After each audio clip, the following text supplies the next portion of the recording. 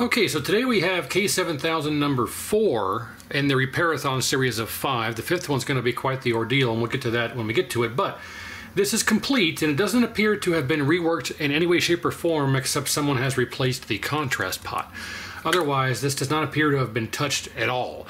Original caps, there's no replaced components that I can see. The flyback is original. The bottom doesn't have any signs of rework at all. I think no one has touched this in any way, shape, or form until I have received it here in my hands right here. But there are a couple of issues. Going over this, looking at things, I've gone through and tested all the components, and everything tests fine. I've got a bajillion videos on what to test and how to test all the stuff on the K7000. So because this looked so original and didn't show any signs of any problems, the fuse was intact, all that, I went ahead and checked everything you normally check off camera, and I found no anomalies except for, I believe, 3 things. We have a cracked solder joint on the sink header pin right there. I don't know if we can get in there closer. Yep, right there. We got a cracked sink header pin for the input. We have a broken pad here, right there, or lifted pad on this film cap here. We've got this lifted leg or lifted trace, but that isn't really a big problem. That's issue number 2. And then issue number 3 is, of course, the burned up and bad oxidized pads and joints for R89 and R101, which is very common. However, we did have continuity across the pads and the traces, and everything in the components checked out for inspect the way they should be. That's about all I found. So other than those 3 issues and the contrast pot having been changed out, this appears to be completely, totally original. The flyback is cracked across the face here, but that's completely common, and it's not an actual problem. You can see that it's cracked across here, and it's cracked across here. Right on top of the focus pot is a crack across there, and focus pot here and screen pot there. But that's absolutely common for these. That is not indicative of needing to replace the flyback, because the high voltage area back here, where all the windings are, is separated from the casing from the front. So there's a potting compound in here that separates this area from this area and insulates it. So just because there's cracks across here doesn't mean the high voltage can escape out of here. It might.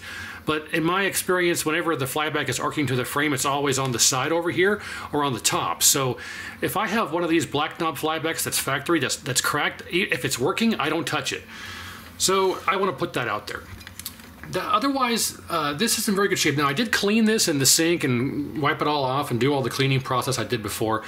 After that, I inspected it, and everything tested fine. All the power components, all the traces, nothing tested out of spec or shorted or bad or anything. And the fact that it was clean, I went ahead and turned it on and tested it, and it works. It turned on fine, works perfectly, no problems, except the image is way too wide. Like, if you have, this is the edge of the raster and this is the edge of the raster on a normal screen, it's about 1 inch out this way. So it's about 1 inch too wide on each side. And I adjusted the horizontal width coil completely all the way down. Originally it was about 2 inches too wide. And I adjusted the horizontal width coil all the way down, and it came into about right here, but it still needs to come into about right there. So the image is too wide. Now the width cap, the C38 width cap, is the original factory 0.394. So I thought, okay, it's interesting. I know in the past that if your image is too wide or it's too narrow, you could have the wrong width coil installed. So it's important to not overlook the width coil if you have an image too wide or too narrow. And I was testing on an actual K7000 too, and it was too wide. So I took a look at the width coil, and sure enough, somebody has the wrong width coil installed in here. This is a 9 alpha 2838005. And I don't even know what that's supposed to be in, because the K7000 is supposed to have a -001 or a 001 alpha, and I believe the K7400 and K7500 use a -002, and the U2000, U5000 use a -003. Now, it could be backwards on that, I can't say for sure, but I don't even know what 005 is supposed to be in. I did some research and couldn't find anything that links to a 005. So I just happen to have a 001 here, right there, and you can see that if we look at this, the windings kind of stop right here. This whole area here doesn't have any more windings. There is one, it goes like, you know, winding, winding, winding, winding, winding, winding, and then it stops and goes down here. And this whole section here is one winding less than up here. But if we look at this one, it's all one big long winding. So there's a whole bunch of extra windings on this one that aren't on the 001. So that creates a difference in inductance, which will affect the width of the image. So we need to remove this one and put in a 001. Now what's interesting is that there's no evidence of this ever being changed out. If we look at this, unless somebody did a really good job cleaning this up, this doesn't have any evidence in any way, shape, or form of it ever being replaced in the past.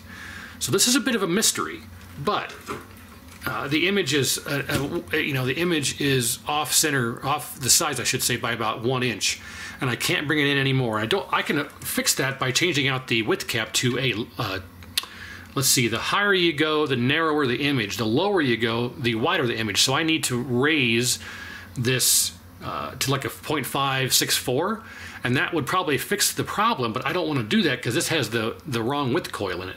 It should be a 001 or a 001 alpha. Since I have a 001, we're just going to take this out and put this one in there, and that'll likely fix our width problem. That's about all this needs. I can do a reflow and a recap and change that width coil out. That's about all that's going to have to be done with this, because it does operate and work, and the only issue is the extra width. It does say H collapse on the side here, H collapse, but when I tested it, it did not have H collapse, so I think whoever wrote this on the side probably had a yoke, probably an open winding on their yoke, because they wrote H collapse on here, but all I did was take this out of the box that it was sent to me in, cleaned it, and tested it, and it works just fine. Full perfect image, except it's just too wide. So I am going to cap this, reflow it, not necessarily in that order, and then we'll test it and see if the width is fixed. Oh, and change this out, sorry. Test it and see if we have a good full image now with the proper width. But there is one more thing I have to do. Just like I believe number 2 in the Repair-A-Thon series here, look at the pots on the neckboard. They are all heavily corroded. They are so corroded that when I tried to adjust them, I just snapped the ear off. I tried to adjust this one, the ear snapped right off, and I didn't bother trying to adjust the rest of them. They're all frozen solid in place because of all this rust on here. So I have to change those out. And I just happen to have,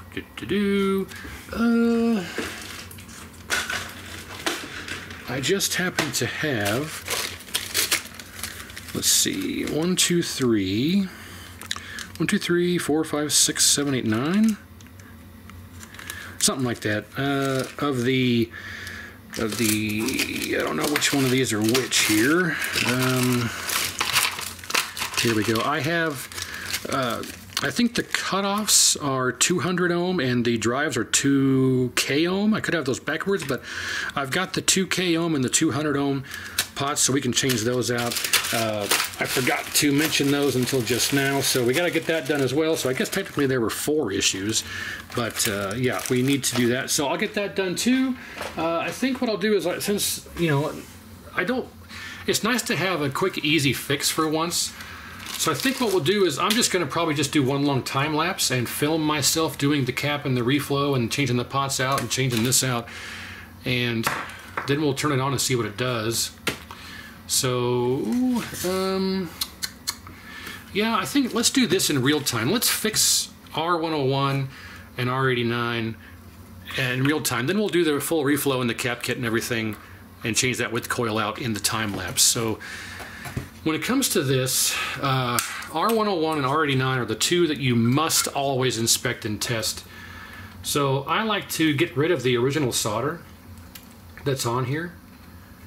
And if it doesn't need scraped, you don't have to scrape it, but I want to do that anyway. And by scrape it, I mean use the fiberglass pen on these joints. It doesn't look like R89 is going to need that, but I'm going to remove the existing solder and I'm going to flow new solder on R89 and R101 because it's absolutely something that you need to do because they run very hot.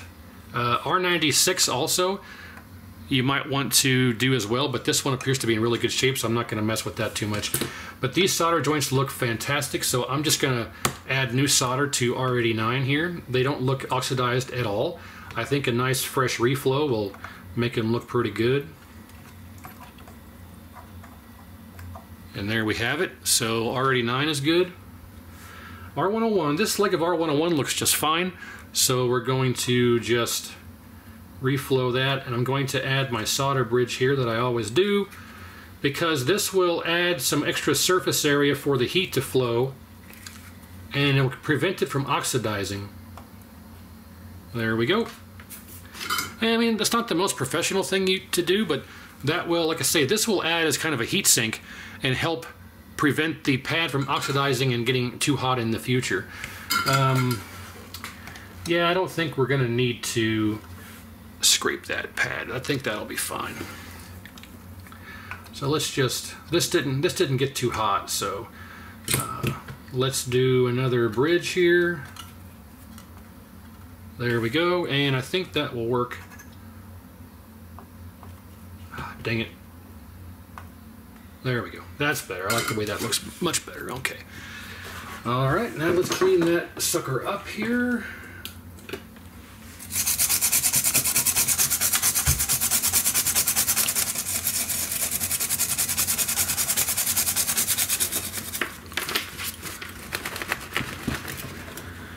There we go.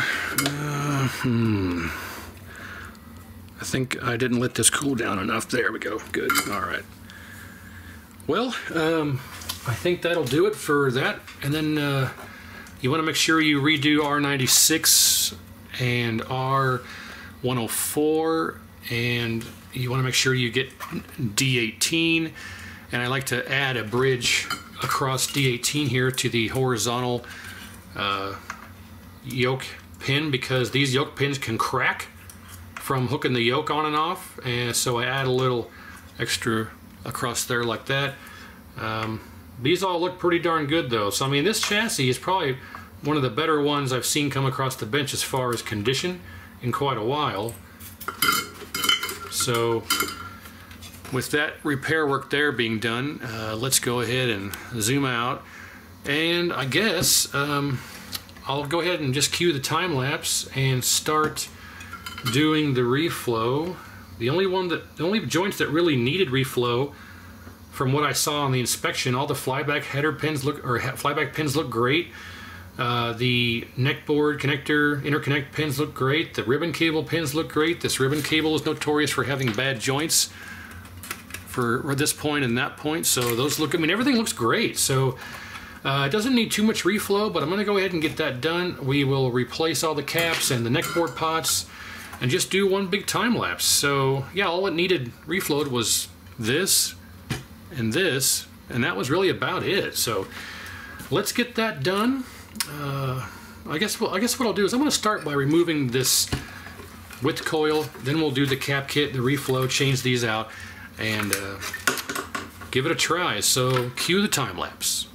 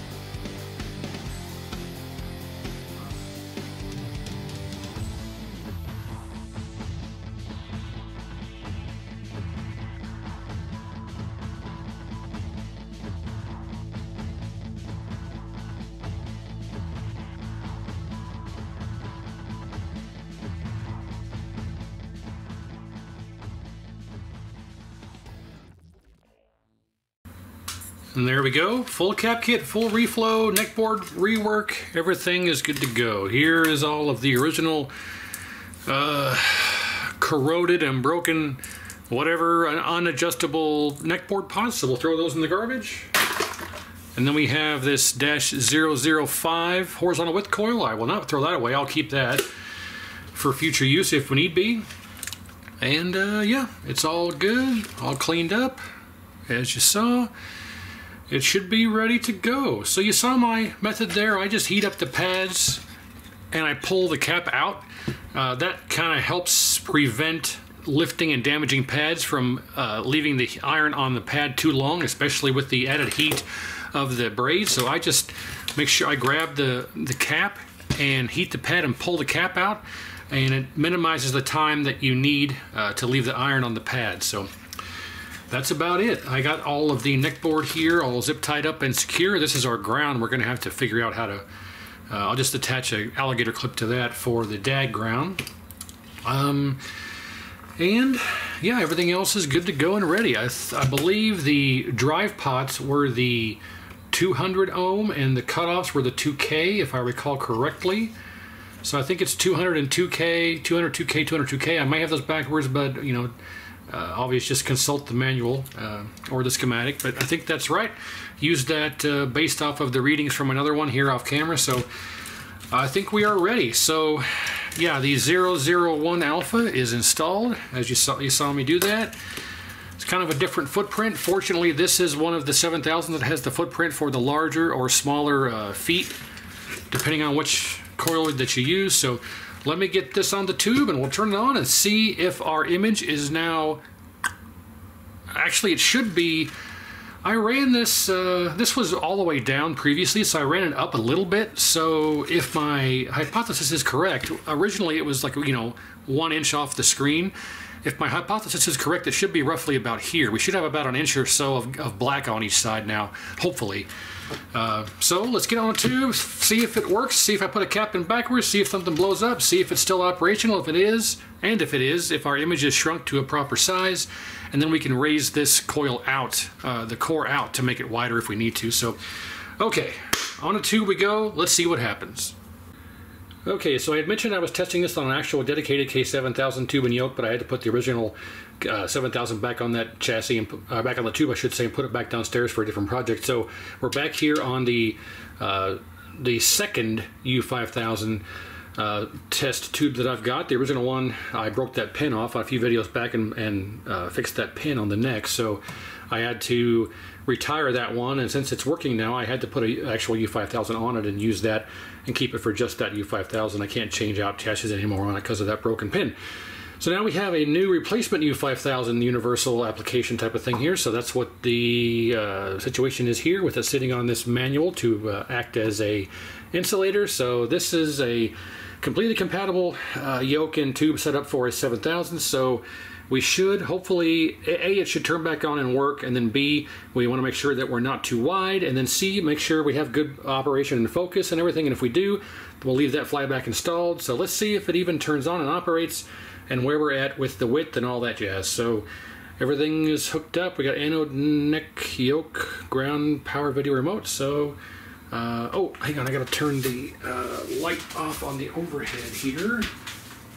And there we go. All right, so, all right, here goes nothing. 1, 2, 3. Okay, yes, it does come on. We had a little flash in the corner there. That was odd. Okay. Well, we're still too wide. And we're way out of focus, so I'll probably... Well, it's getting better as it warms up here. Yeah, it's getting better as it warms up, so let's adjust our focus a bit. I gotta do it from the opposite side here, and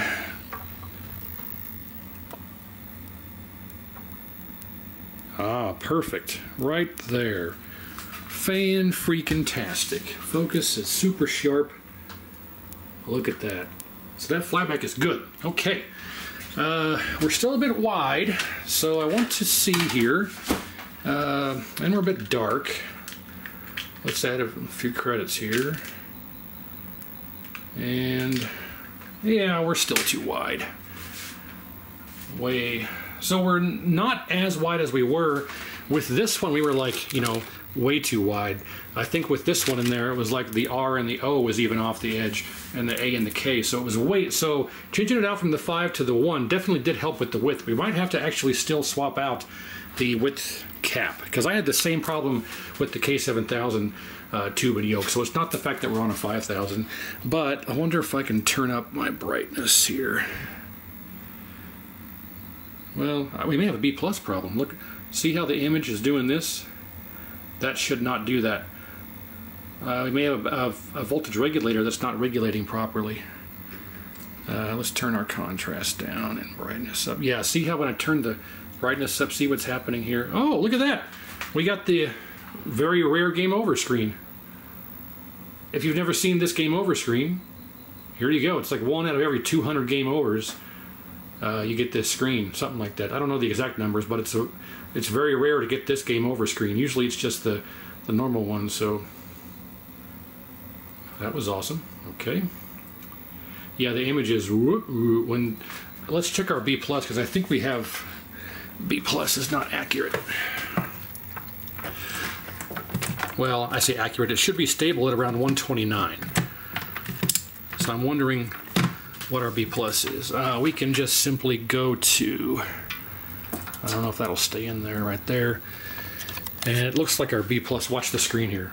Well, I don't know if you can see it, but it looks better now with the brightness up, but it just collapsed a little bit. Yeah, and then when it grew up. Okay. I was hoping this would be good. I didn't notice that before, but I didn't leave it on very long. So if we go to the blue wire here on our resistor, it should be 129 volts. 127, hang on, 128. Now the image is on Kano here and it's not moving. Let's wait and see when it changes. 128, 129, 120. Yeah, it's dropping, it's going up and down by a whole volt. 123, hold on.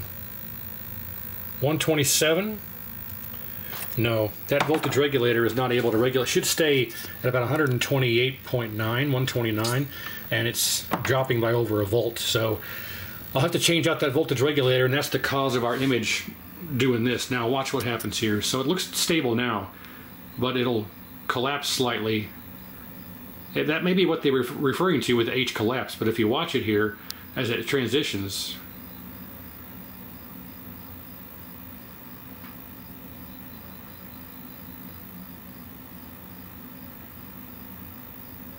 let's wait and see. I could probably show it better if we used the test pattern generator. I don't know if you kind of saw it there. Oh yeah, it shrunk a little bit there. It shrunk there when the text came on the screen. It went.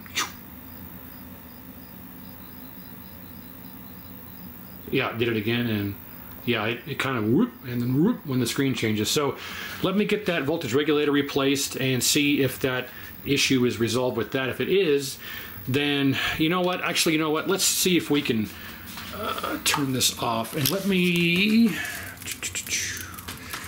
see if it's odd that I've got two 7000s in a row with horizontal size issues. Let's shrink this down all the way here. Okay, that's as far down as it goes. And as a matter of fact, let's leave it out a bit so I can adjust it again if need be. All right, leave it there, turn this back on. And we need to adjust our 50-60 hertz pot.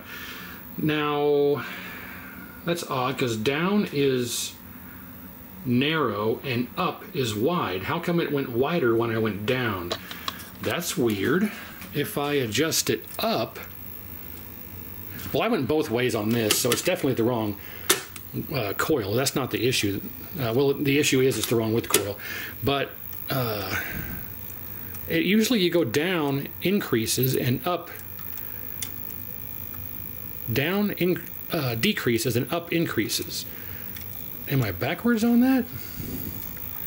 Come on, I can't even get this stupid thing in there now. Well, I don't know why this isn't going in there now. There we go. Huh. Well, going up decreases it. That's weird. Oh, nope. Yeah, there's a dead spot. Okay, yeah, there's a dead spot. I'm going up with it, and you can see it's spreading out. Now I go down with it. It's going in, and then it has a dead spot. As if I keep going, it goes back out again. So right there is the limit of... I knew I wasn't going crazy. So, yeah, we're still way too far off the edge. So it looks like we're just going to have to change out that C38 again. Or also, I should say. It's odd. There's two 7000s in a row that have an image too wide. The previous one was due to the extra width cap for the high voltage. To bring the high voltage down, caused it to be too wide. I had to put a 19-inch width coil in there to fix that.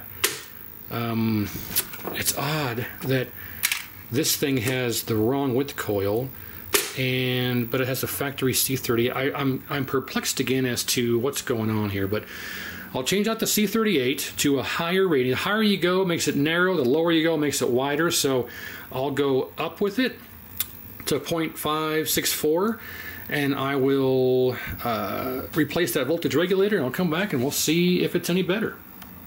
Okay, I got the voltage regulator replaced, and out of force of habit, I accidentally threw the old one in the garbage. I'm not going to go dumpster diving in the garbage to find the old one and show it to you, but the old one is removed, new one's replaced. I also put a 0.564 C38 installed there in place of the 0.39, which is the original one. And let's turn this on and see if our voltage is more stable and if we have good width now, and find out. I actually need to turn this light back off because I had to turn it on to see what I was doing. Okay, all right. So here we go, 1, 2, 3. Okay, comes on. Nice, good high voltage, and tripping over boxes. Hey, perfect. Look at that, fantastic. So, we fixed the width problem by putting a 0.564 in place of the 0.394, and our voltage, I'd like it to be a bit more stable. We're 129.0, 128. And it's fluctuating by a tenth of a volt. And let's, as the screen transitions here, 129.1, so it's solid there. That's more like 129 is what I would expect to see. So let's actually see if we can set this up here and watch it as the screen changes. Let's get that 129.1, 128.6, that's 0.5, 0.2, 120. Yeah, I mean, I'm not 100% positive the original one was faulty. However, you'll notice here the screen no longer shrinks or goes. Yeah, so I mean, that what you saw there was normal. Before it was collapsing and then it was collapsing and uncollapsing real quick as the screen transitioned. Now it's not doing that. See, that was normal there. So that voltage regulator may not have been completely bad, but I think it was not quite perfect. But the important thing here is that after changing out that 0.394 to 0.564 and putting the correct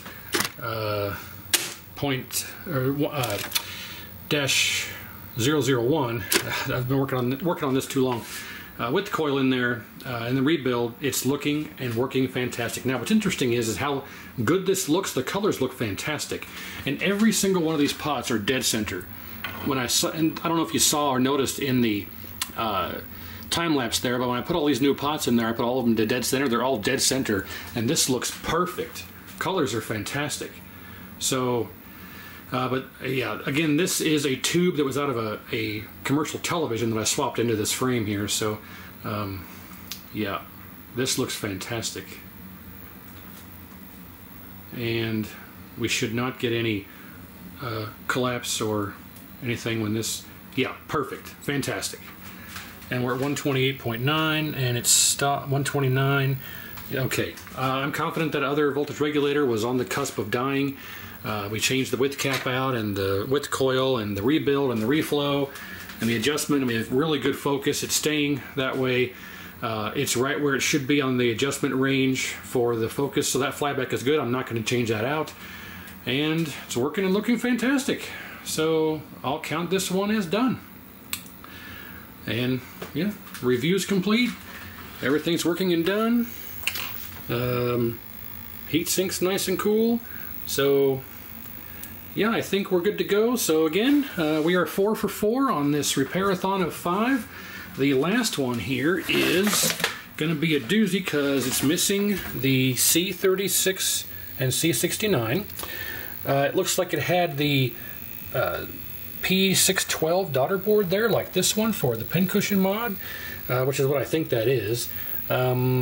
It's missing the fuse. It's got no flyback. The H hold pod is destroyed. It's missing the neck board. There's no neck board. It's missing the remote board as well. It's missing the entire remote board, but I have some of those. That's not going to be a big deal. And I received a little sneak peek here.